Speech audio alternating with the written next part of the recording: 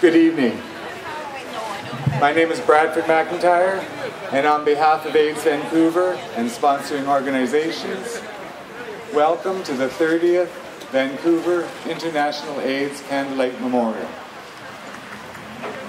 In solidarity, a musical tribute to people infected or affected and those who have lost AIDS. Here with me for American Sign Language interpretation is Liz Green. I would like to extend a warm welcome to any of you who are here for your first time. First, we would like to acknowledge that we are gathered on the traditional and unceded Coast Salish territories of the Musqueam, Squamish, and Tsleil-Waututh First Nations, and for that we are very grateful. We are privileged to have Chief Bill Williams perform a blessing again this year. Chief Bill Williams has been an elected representative of the Squamish Nation Council since 1980 and in 1995. He became one of the 16 hereditary chiefs of the Squamish Nation.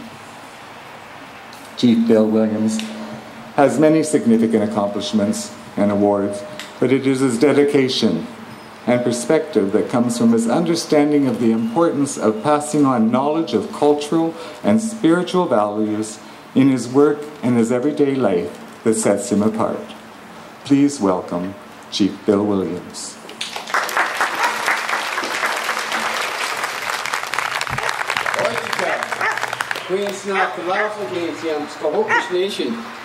The last one came is my ancestral name. Siamp is a designation given to me by my family that recognizes me to be in front of the family or a person whom you talk to when you want to talk to the family. The Indian Act has described my position as chief. I am one of 16 hereditary chiefs of the Squamish Nation. And I'd like to thank each and every one of you for putting aside some time to be able to look at the good things in life. The good things in life is family, friends. Sharing the good things from your heart and from your mind. We'd like to thank the Creator for giving this ability to have this sharing of the goodness. We'd like to thank the Creator for putting your heart and mind to think about the people that are not here today, but maybe at home and in the hospitals. So they can realize that they are not alone, so they can realize that they, in fact, there is in fact love for them. And you are sharing that love, each and every one of you. We'd like to thank the Creator for putting aside the time of day for us to be able to come together and do the good things that we need to do, just like this evening. Have each and every one of you have a safe journey, and on that journey, you share the goodness that you have. Hoichika.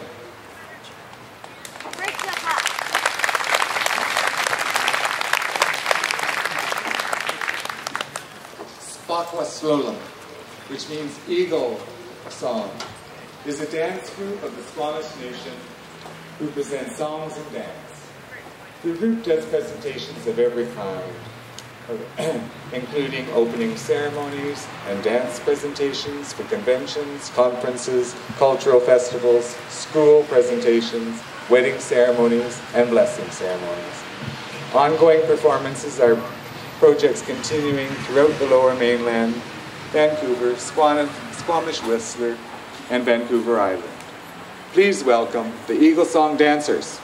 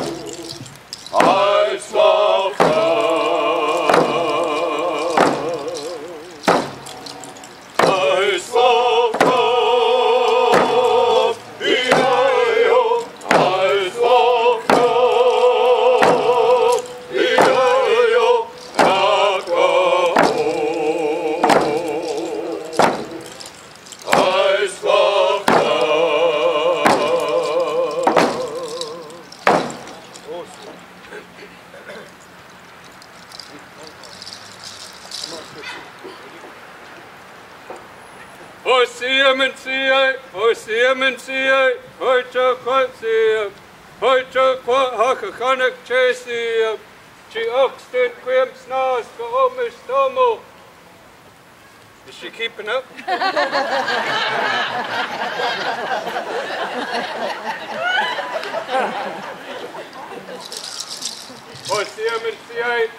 First of all, acknowledging that good spirit within each and every one of you here on this beautiful evening. Chioxton is my ancestral name, and I come with the Squamish people.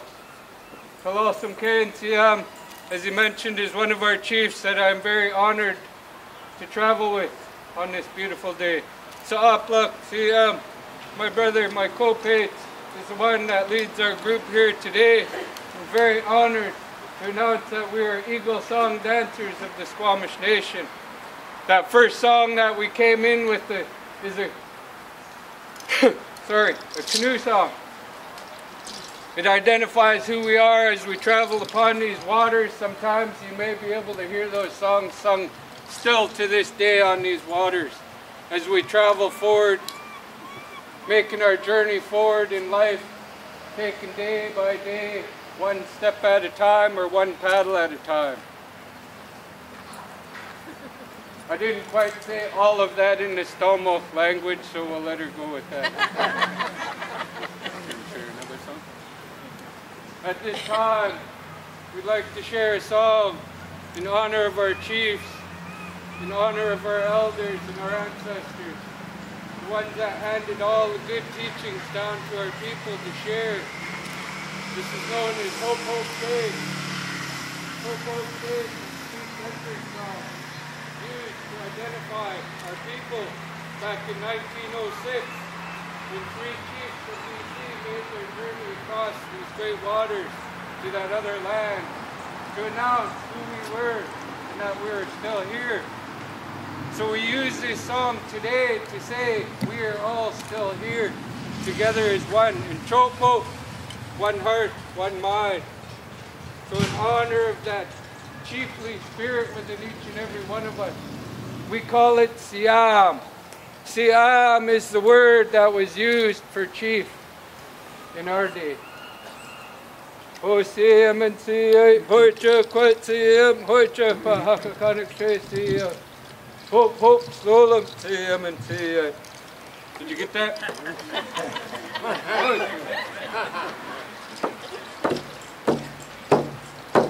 Oh, oh,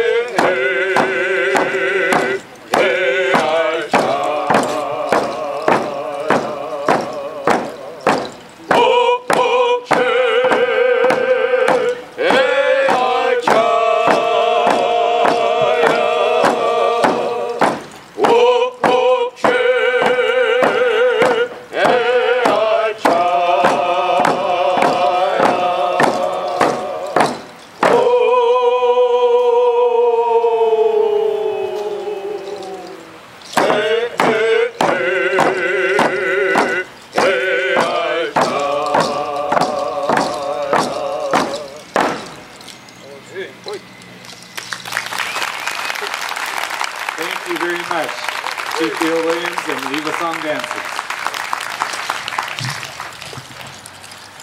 I'd like to take this time to tell you a little bit about myself. I've been living with HIV.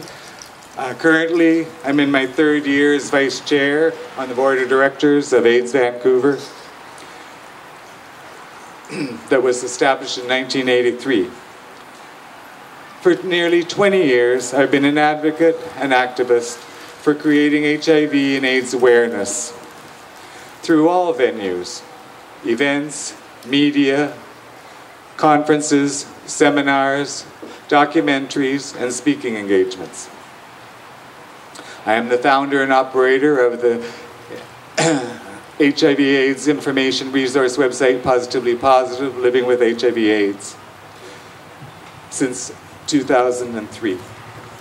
As a longtime survivor living with HIV for 29 years, it is my great honor to be here this evening for this memorial. I feel very fortunate to be here. I was 32 years old when I was diagnosed with HIV. The following year, I was told to go home and inform my family, arrange my finances and funeral, that I had 6 months to live. Over the years, I was given a death sentence repeatedly.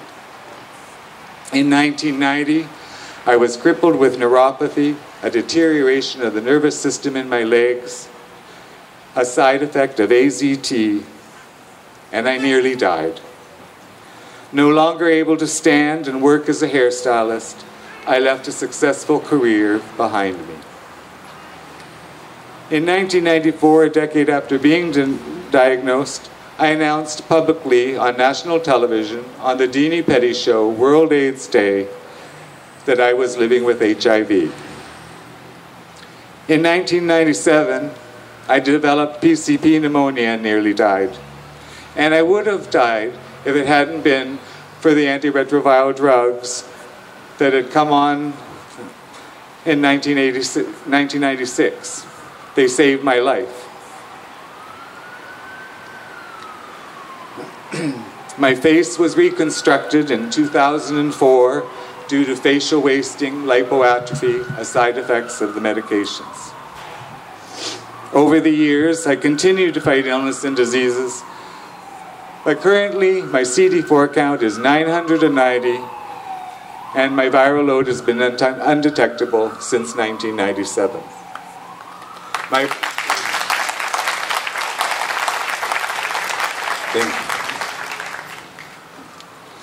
My partner Denny and I met in 2000, and we were married at St. John's United Church in 2001, before legal marriages for same-sex couples had been went into effect in Canada.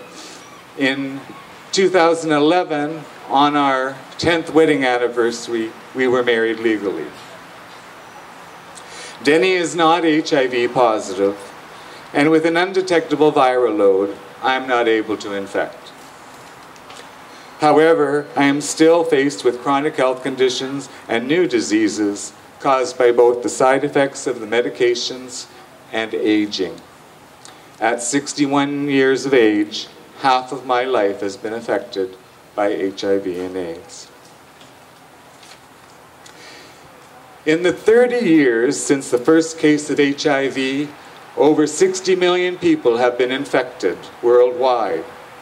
There are currently 34 million people infected, and over 30 million people have died of AIDS. Every year, 1.8 million people die of AIDS-related diseases, and 2.7 million new people become infected. Worldwide, 50% of all HIV infections are women. Annually, at least 390,000 children are born with HIV, and 3.3 million people under the age of 15 have the disease, and it is estimated that 16 million children have been orphaned to AIDS. 5 million people in the 15 to 30-year age group are infected. 1/4 of individuals infected with HIV are not aware that they have the disease. Each hour, 300 people around the world contract HIV. Treatment is prevention, but millions do not have access. Here in Canada, there are an estimated 78,000 infections.